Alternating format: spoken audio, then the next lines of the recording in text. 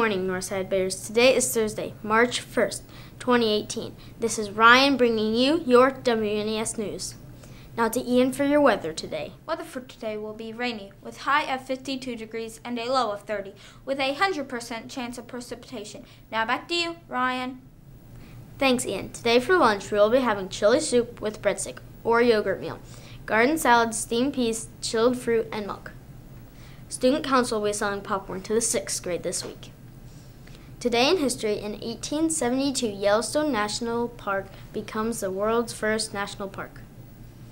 Happy birthday to Shaylee Harold. Please make sure to pick up your birthday pencil in the front office.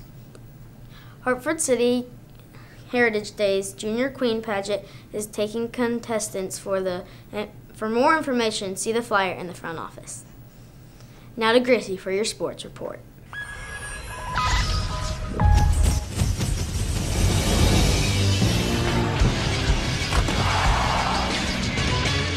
This is Sports Center.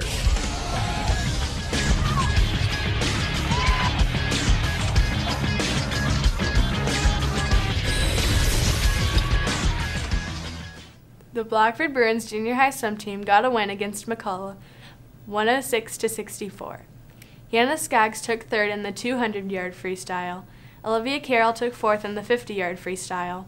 Trinity Berry took fifth in the 50-yard butterfly.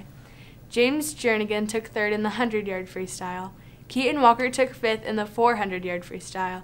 And Andrew Tabor took fifth in the 100-yard backstroke.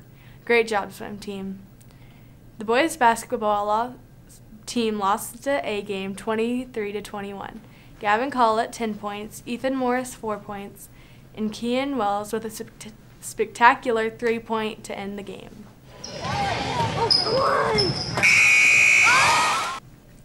The B team lost 22-13. Brendan Fettig 5 points and Randy Winger 3 points. Thanks, Gracie. Recycling for today will be the 5th grade hallway.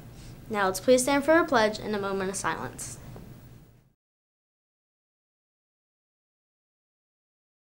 I pledge allegiance to the flag of the United States of America and to the republic for which it stands, one nation, under God, indivisible, with liberty and justice for all.